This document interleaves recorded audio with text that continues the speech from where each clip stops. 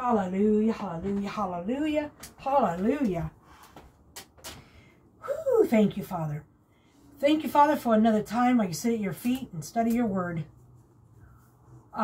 This is the 12th of March of 2021, and the title is A Question Time. First, I'm going to pray. Father, in the name of Jesus, I ask you to keep it quiet outside, cool and quiet inside. I ask that only your word goes through and you touch this recording until all of your message is recorded. I ask you to touch my eyesight, my speech, and my understanding, and give us all revelation, knowledge, wisdom, and understanding. Father, put us all in a hedge of protection and saturate us with the blood of Christ when we're studying your word. In Jesus' name. First off, we're going to go to Matthew chapter 4, verse 4. And he answered and said, "It is written, man shall not live by bread alone, but by every word that proceedeth out of the mouth of God." Now, we got to ask, how could Jesus say that? Now, let's look at this. This is Holy Spirit interpretation. The things of this world are temporal. The things of God are eternal. Remember that. So, Jesus gave his believers authority, okay? So the authority comes when you've accepted Christ as your Savior.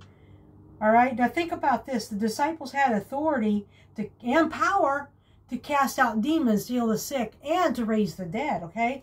And then you ask, how is this possible? Now let's look at Matthew 28, verses 18 to 20. And it'll tell you, thank you, Holy Spirit. And Jesus came and spake unto them, saying, all power is given unto me in heaven and in earth. And ye go therefore and teach all nations, baptizing them in the name of the Father and of the Son and of the Holy Ghost. Teach them to observe all things whatsoever I have commanded you, and lo, I am with you always, even to the end of the world. Now, we got a couple problems here with translations, okay, with the translators, right? Because first off, this word power should have been translated authority. Now, when the translators were translating it, they interchanged authority and power for that original word, and that shouldn't have been so because it brings confusion. Keep that in mind. And God willing, I'll do a study on those two words, and then you'll see more clearly what I'm speaking about. But then when it uses world here in verse 20, it should have been age, because we live in the age of the church age right now. So this is what it should have been. So like I said, just it's confusion there. All right. And I'm going to go through this pretty quickly because of time. So I'm going to make this as simple as I can because literally I'm a simple person. So after accepting Christ as your Savior, he gives you authority. But in most cases, and not all cases, you have to ask to be baptized with Holy Spirit.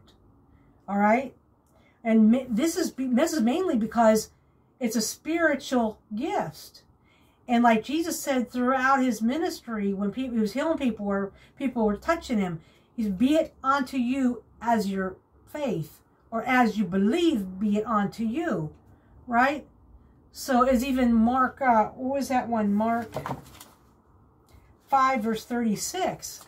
When Jesus was going to, with the centurion, I think it is, with the 12-year-old daughter that was on her deathbed. And then his servant came to him and said, "Don't trouble master no more, she's dead."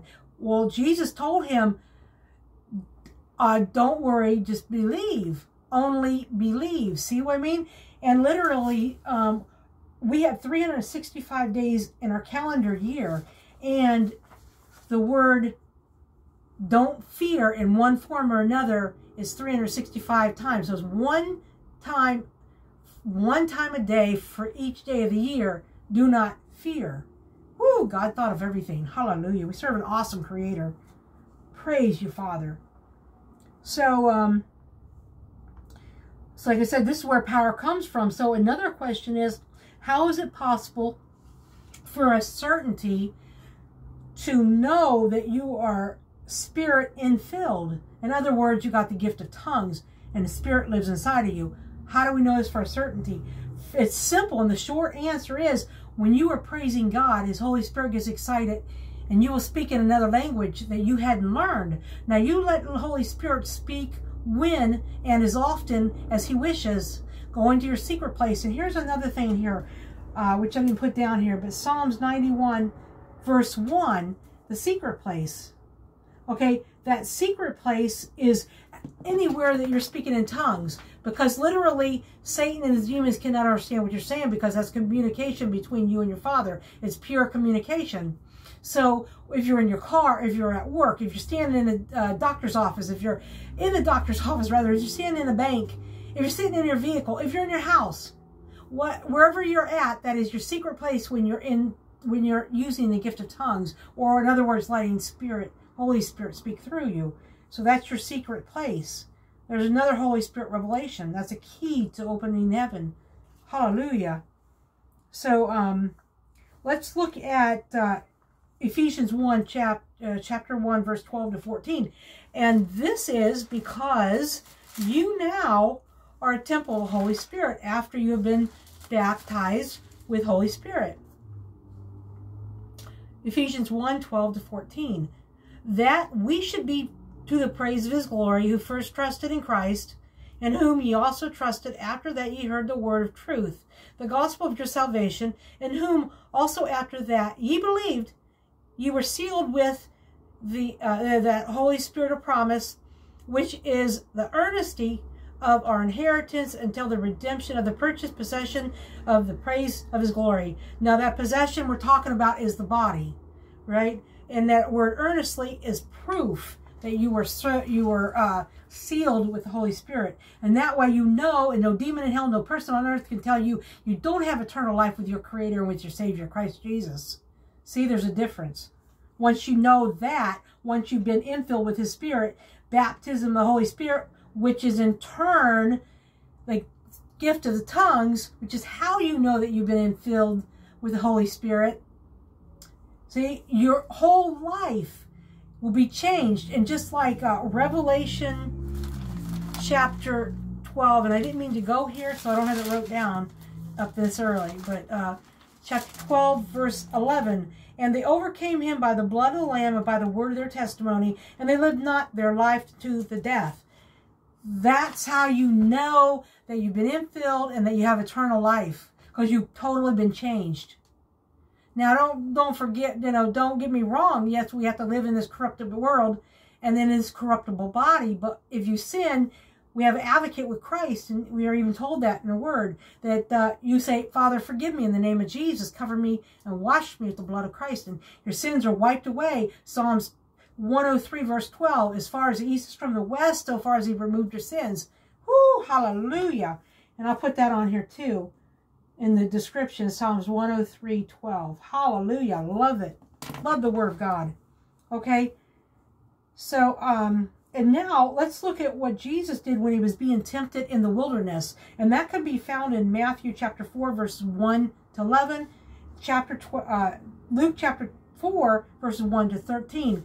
Now, I want you to go there because I don't have enough time to go and read all that. But I want you to read it because then you'll understand. Jesus was tempted by Satan after he had fasted, which means he was very tired and weak. He had fasted without, it doesn't say if he had water or not, but it's fasted without food. We know that. So for 40 days and 40 nights, okay? And you can live that long without food. Now, it's different in different climates as to how much water you would need to live and for how long before you expire. That's a different story. But right now we're talking about, we know that he was tested when he was extremely tired and hungry and weak. Satan tested him in the pride of life, the lust of the eyes, and lust of flesh. Three things that our bodies and the humans on earth can be tested and are tested by Satan and the demonic, right? So, I said that to say that he told him to get behind him. He gave us that authority. We have the same authority and power that Christ has. We can tell demonic, we can tell Satan, get behind me, get out of here, leave. And they got to leave because the name of Jesus, and now your name is written in the Lamb's book of life. Now they're afraid of you. And then when you're praying in tongues, which means they don't understand you, then that they're afraid, because when you're praying, automatically you're a torch in the darkness, they come running. But when you're speaking in tongues, they come running, but then they run really fast back the other way because you now are covered with the blood of Christ. You're saturated with the blood of Christ. That's how Father God sees you, when you ask for forgiveness. So when you're praying in tongues, you're a torch, they run to it, but then they have to stop and run back the other way because they see the blood of Christ on you. It's as simple as that. Praise God for Holy Spirit revelation. Hallelujah. Hallelujah. Hallelujah. So let's look at that proof here. 1 Corinthians 6, verses 19 to 20. 1 Corinthians chapter 6, verse 19 to 20. What? Know ye not that your body is a temple of the Holy Ghost, which is in you, which ye have of God, and ye are not your own? For ye are bought with a price. Therefore glorify God in your body and in your spirit, which are Christ's. Hallelujah for that. Another thing I want to discuss real quick here is labels. When you have an ailment, first thing you ought to do is go to Father God in Jesus' name, ask what the sin is, ask what the problem is, and then pray against that, and you'll get your healing. Guarantee it. Now, what we do normally, and we should not do it, this is a exhortation. This is exhortation for you doing this, and this is edification for your spirit. You'll listen to me. Now, listen real close. When we get an ailment, what do? Boom! We run to the doctor. Oh, I feel this way. I feel this. So he gives you a diagnosis.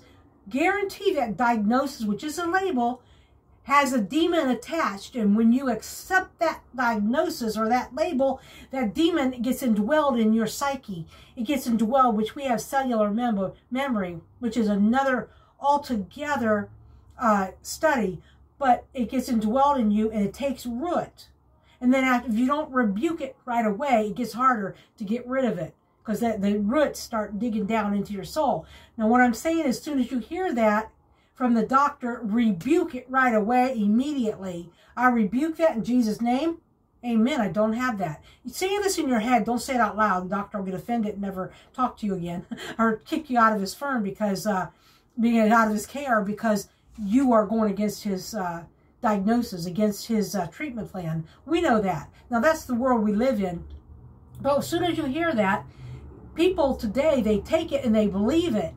And they never cast it out. So there you go. These demons, they just, once that crack's made in your spirit, more demons attached. Even Jesus said, when he healed this person, he said, go and sin no more because the worst thing will come upon you. And then he gave the example of the house being swept and garnished. You can go look at that.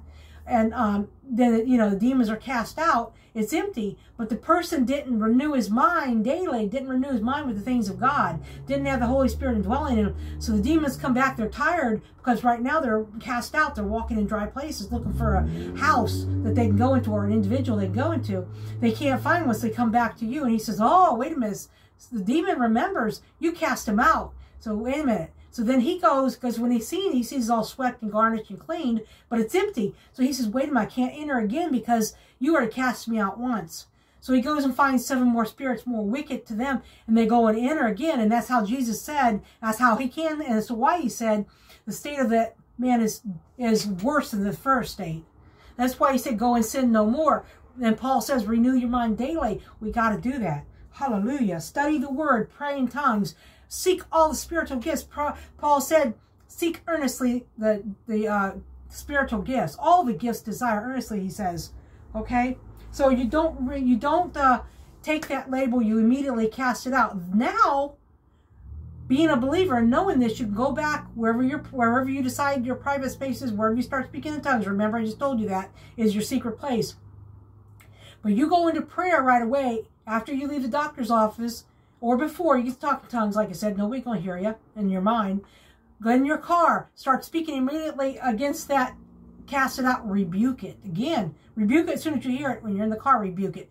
Ask Father God to heal you, because you're going to right now immediately repent of whatever he's showing you. Holy Spirit will show you. Keep on asking Holy Spirit to show you your dark spots, because you don't want nothing in this life or the next to hinder you from with your relationship with Christ or with Father God. See, so remember to do that. So you remember immediately you start rebuking that. Then you start praying to God and asking for forgiveness. Asking him to have the Holy Spirit come fill every area the demons have left. And then don't go back to that sin, and guarantee you will be healed. Guarantee it once the sin's gone. Once that demon's out of your life. Whatever the case is.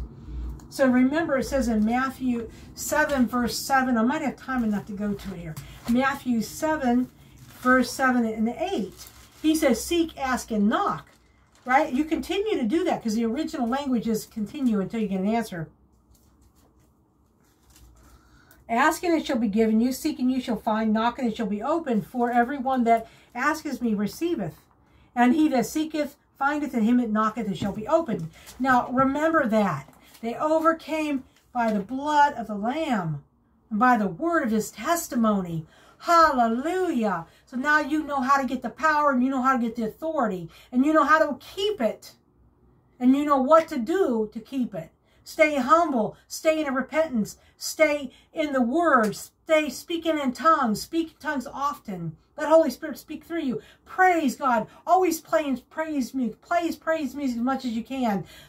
Play praise CDs. Listen to the word of God while you're sleeping even. Hallelujah. Father, I ask you to upload this video with no hiccups. And I ask you, Father, to touch the device again, that it just works properly, Father, and it goes where it needs to go. Send your Holy Spirit out. It needs to go out. In the name of Jesus, I thank you, Father, for your word. Thank you, Father. Hallelujah. Holy, holy, holy.